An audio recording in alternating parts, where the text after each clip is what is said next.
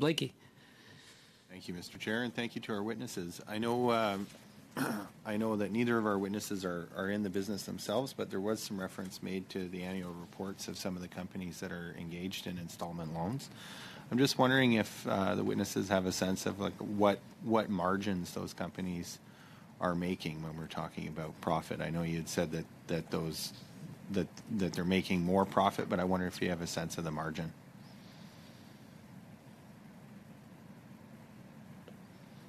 If not, that's all right. I know we're going to be trying to talk to those companies as well, as per the discussion at the beginning of today's meeting. So we'll be happy to get some of that information from them. I do have one more question along those lines, and if you don't know the answer, that's all right. As I say, we'll be talking to them as well. But I'm curious to know what the bad debt level for installment loans is in terms of loans that they make that they don't collect on. I don't think that's publicly available to us, so it's hard to know. It's corporate information, so. Okay. Well, that's something we'll be asking the companies as well. So the other thing that I want to just kind of narrow in on, there was some talk before about the ways that installment loans are marketed to Canadians, and of course there are industries where we have regulation around what companies can and can't do in terms of advertising. So I take the point on the need to lower the criminal rate of interest. It's something that New Democrats have been advocating for a long time. But I wonder if either of you or either of your organizations have done some thinking around the ways that installment loans are marketed to Canadians, and if you have any suggestions for whether that's a space you think there should be some intervention to ensure that when Canadians are receiving messages about the credit options available to them, that they're made fully aware of what the consequences are, and that misleading advertisement about what may be available to them isn't something that they have to contend with. Okay, should I go ahead? Yes, please. Why don't you go ahead, Bhumika, and then I'll jump in. Yeah, sure. Thank you. Definitely there's a lot that one can do in the installment lending space for sure, particularly because we know that there's no complaint mechanism at the federal level in case a person wants to prosecute or, take these ask any questions or take these lenders to court. Or even file a complaint. There is no mechanism that exists. And in our submission, ACORN has said that we need a complaint mechanism at the federal level so that people have some sort of space where these issues can be taken to. I'll also let Donna speak about her experience about her installment loan, but I think one of the things that we've noticed is in the absence of fair credit alternatives, these lenders are pushing. So, for instance, if a member has a payday loan, they're enticed to take an installment loan. And a lot of our members have been enticed to do that because, you're paying regularly your payday loan, why don't you take a $5,000 loan? And in that vulnerable situation, when a person needs money, this is exactly what you do. And as Donna mentioned in her remarks, it is very, very difficult to understand the cost of borrowing. It's not about people that they're not financially literate. It's just that the numbers are so hard to understand. And on top of it, as I mentioned, there's insurance, there's late fees, there's a lot of things that are bundled into the loan that make the interest rate much, much more than 60%. Donna, in case you want to add quickly something. On the question of complaints, and then we'll go to Donna. I just wonder, one of the things that's happening now is government is going back to a regime where we have one ombudsperson for making complaints about Canada's financial institutions. If I'm hearing you right, that doesn't apply or it doesn't cover payday lenders. Do you think that it should? I don't think it would cover payday lenders. A different place where people go to make complaints about payday lenders. Well, we believe it should be a different space for predatory lenders because the way it works is different. So, yeah. Can I just, on this one, I think there's an issue of jurisdiction. These fall under provincial jurisdiction and their consumer protection regimes, not the federal government's, because they're not federally regulated banking institutions. I think, though, that there is a role for the Financial Consumer Agency of Canada to do research on effective practice in regulating this type of space as well, and to work with its provincial counterparts to try to build some commonality across and greater protection for consumers, including a recourse mechanism that they can access. But also, I think, even if there were a standardized way that they push these lenders to provide simple, clear, transparent information on the true cost of their loan, not just interest, but all the other charges, insurance, et cetera, that go with that. And in our submission, we talked about the financial facts labeling that the Mission Asset Fund has used in the United States very successfully. It looks like a food nutrition label, but it's a financial information. And also the use potentially of having the Financial Consumer Agency have an installment loan, term loan selector tool that inputs this information and allows consumers to compare different installment loans that are in the market and to select the one that best meets their needs.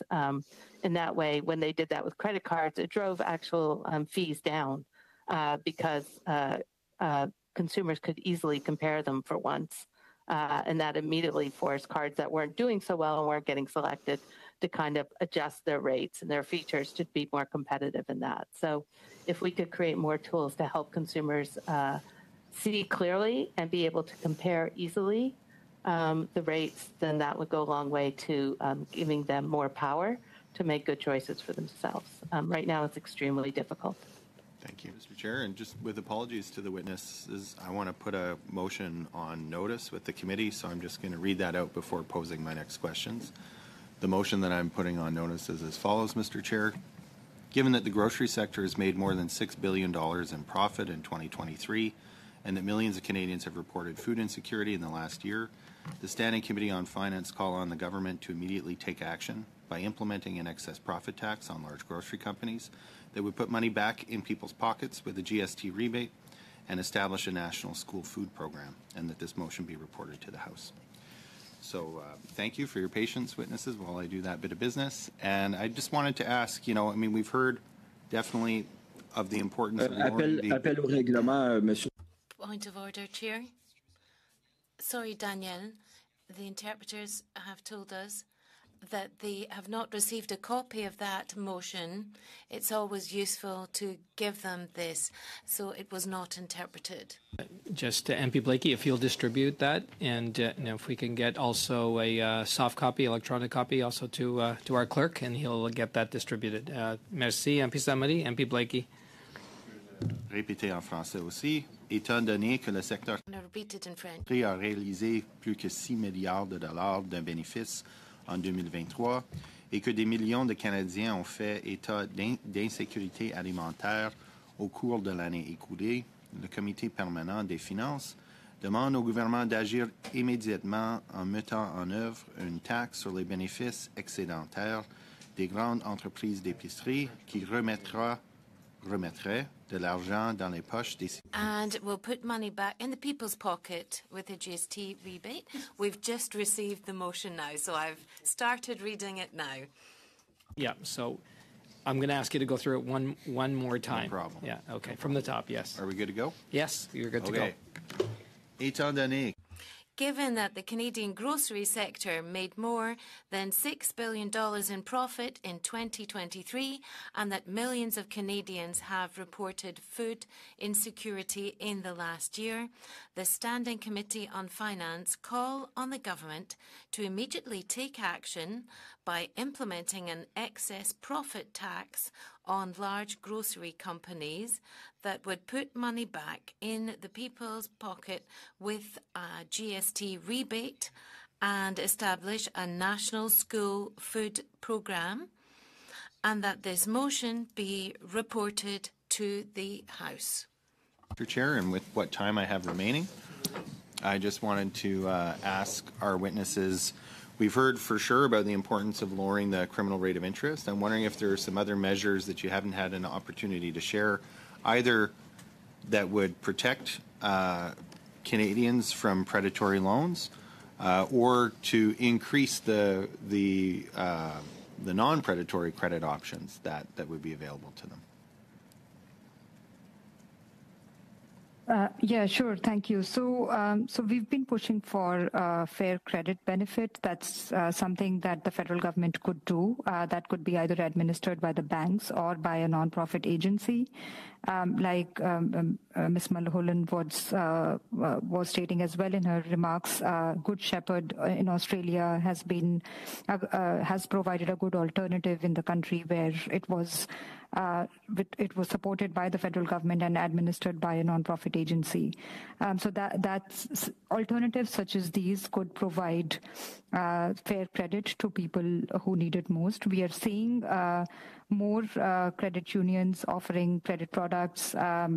We saw Duca Credit Union start a Duca escalator loan recently.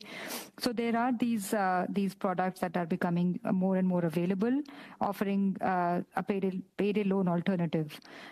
We want to see more of such alternatives. As I said, Canada Post TD loan product was a decent product. Unfortunately, it got discontinued. We've also been pushing postal banking as an alternative because we believe that's something that could be that could offer people a fair credit alternative. So there are such alternatives that can be made available rather than giving fringe lenders a free market to exploit vulnerable people. Thank you.